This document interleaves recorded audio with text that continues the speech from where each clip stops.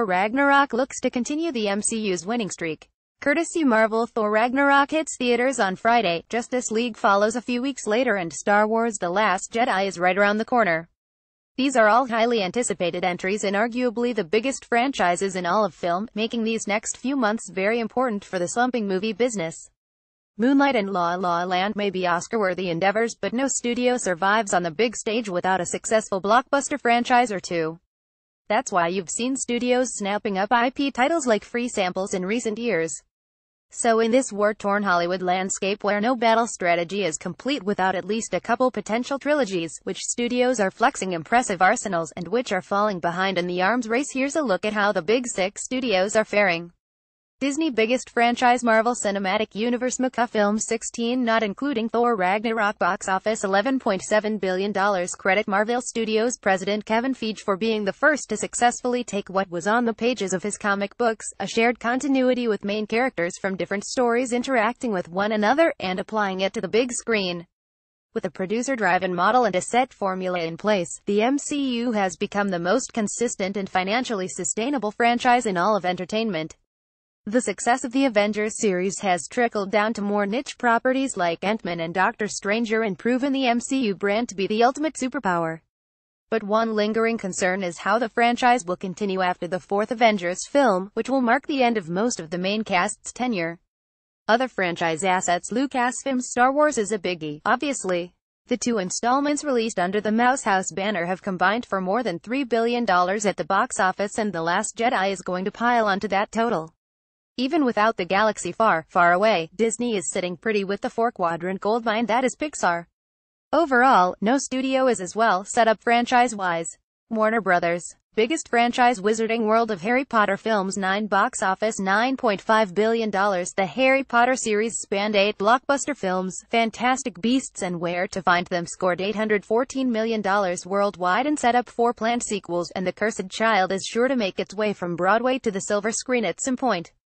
WB is really squeezing everything they can out of J.K. Rowling's imagination, and it's working. There are so many corners of the Wizarding world to be explored that this franchise could theoretically continue forever. Other franchise assets: the DC Extended Universe has had a rocky start creatively, but has earned $3.1 billion across 4 films, with Justice League en route. Even if the DCEU is never the preferred comic book flavor of fans, WB already has plans in place to diversify its superhero content and maximize brand potential. Elsewhere, the Conjuring franchise has proven to be one of the best bang-for-your-buck series in film, and both Godzilla and Pacific Rim are getting sequels. All in all, WB is in a strong position within the market. Universal Pictures' biggest franchise, The Fast and Furious films, 8 and counting, box office $5.1 billion. We don't get it either. The Fast franchise can admittedly be fun and enjoyable in an empty-headed kind of way, but one of the biggest movie series ever. How did we get here? Universal is going to ride this Van Diesel-fueled franchise until the very end, with 2 more saga entries planned. And a spin-off featuring Dwayne Johnson and Jason Statham's characters getting underway soon. Regardless of our opinion of the series, we have to give credit to Universal for not only leveraging the ever-growing Chinese box office to consistently make a killing overseas, but for also competing in the franchise wars without a superhero title. Well played, Universal, well played. Other franchise assets: family-friendly animation is such a killer, as evidenced by the Despicable Me franchise's $2.7 billion take so far. The plucky Pitch Perfect series is set to end with a threequel in December after outperforming expectations. Jurassic World took full advantage of our love of nostalgia to wrangle $1.6 billion and immediately greenlight a sequel. And then there's always the possibility that the studio's monster movie Dark Universe gets back on track, but that's about as likely as encountering a real Frankenstein. As long as crazy car stunts and dinosaurs remain cool, Universal is going to be just fine. 20th Century Fox biggest franchise, Avatar films, 1 and counting, box office $2.7 billion. Technically, Avatar isn't yet a franchise, as there's still just one film. But that one film is the highest grossing movie of all time, so well, let it slide. It's been 8 years since James Cameron took moviegoers to Pandora, which begs the question of if audiences are even still interested. Fox sure is hoping so, as the studio is reportedly investing $1 billion into Cameron's 4 sequels. We're not sure if this is the best idea, as the novelty of 3D has worn off and Avatar's non-visual quality was suspect. Consider this one of the biggest risks on this list.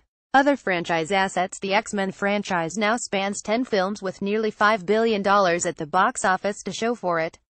While the main franchise is growing staler by the sequel, Fox has smartly begun branching out into other genres. Deadpool was an action comedy, Logan was a neo-western, and the upcoming The New Mutants is a straight-up horror film. This breathes some new life into Fox superhero properties and helps to keep things fresh. Elsewhere, Ridley Scott's Alien franchise, the How to Train Your Dragon series, and Ice Age have managed to stick around for years on end, and Kingsman has been a solid adult-oriented hit. Fox is in a solid position, even if it's not breaking records. Paramount Pictures' biggest franchise, Transformers Films 5 and counting, box office $4.3 billion. Paramount is in trouble if Transformers continues to be its biggest franchise. Interest in the series has waned considerably, with June's Transformers: The Last Knight falling nearly 50% in worldwide gross compared to 2014's Transformers: Age of Extinction. Then there's the critical reaction to consider, as the last two films in the series have failed to crack 20% on Rotten Tomatoes. The studio is hoping a younger skewing Bumblebee spin-off starring Hailee Steinfeld and John Cena will help to revitalize the numbers, but we're skeptical. Other franchise assets. The Mission Impossible series continues to be a consistent moneymaker, with 2015's Rogue Nation earning $682 million worldwide and a sixth installment arriving next summer. Tom Cruise's Ethan Hunt has proven to be more enduring than Matt Damon's Jason Bourne. Unfortunately, the Star Trek franchise has seen diminishing returns, and we don't have high hopes for the Terminator reboot sequel, whatever that's being cooked up. Sony biggest franchise, Spider-Man Films 6, box office $2.8 billion. The Amazing Spider-Man didn't work at all. It was terrible. So with its tail between its legs, Sony went back to Marvel and were immediately gifted with arguably the best Spider-Man of all in Tom Holland. He was a scene stealer in his extended cameo in Captain America: Civil War, and would argue that Spider-Man Homecoming, not Wonder Woman, was the best superhero film of the summer.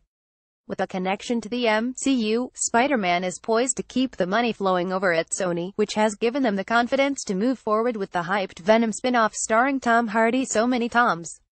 Other franchise assets. Sony's 4 James Bond features grossed north of $3 billion and helped reinvent the character for modern audiences.